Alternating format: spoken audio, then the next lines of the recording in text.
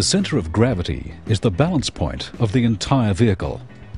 Its actual position depends on location of the major components. It is always located above the road surface and between the tires.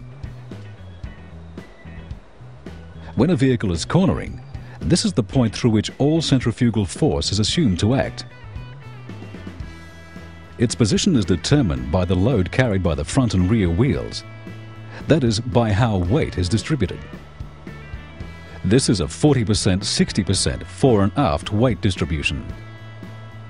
40% of the weight is carried on the front wheels, 60% on the rear, and the center of gravity is closer to the rear than the front.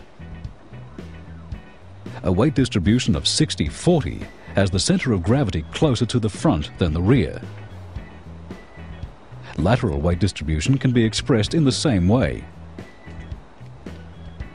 The height of the center of gravity is determined by the height of the mass above the road surface. Every vehicle has static weight distribution, whether it is at rest or traveling in a straight line at a steady speed. This is changed laterally by centrifugal force when the vehicle is turning, and in a fore and aft direction during acceleration or braking.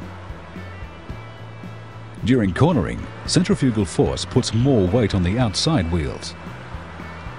Acceleration puts more weight on the rear wheels.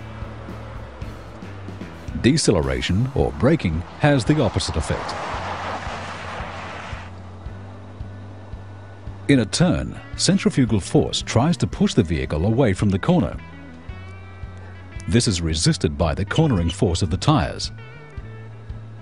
The tires have slip angles due to the cornering forces acting on them. And since the cornering forces at front and rear may not be equal, the slip angles at front and rear can be different too.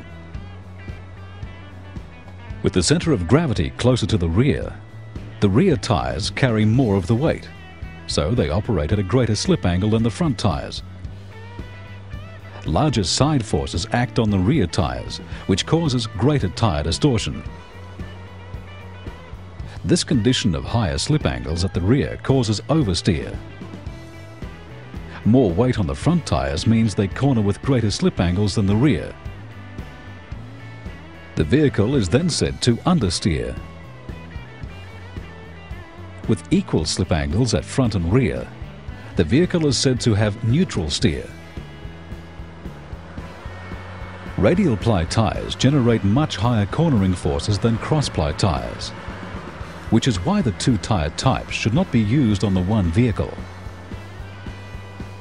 Slip is also influenced by inflation pressures, so manufacturer recommendations should always be followed.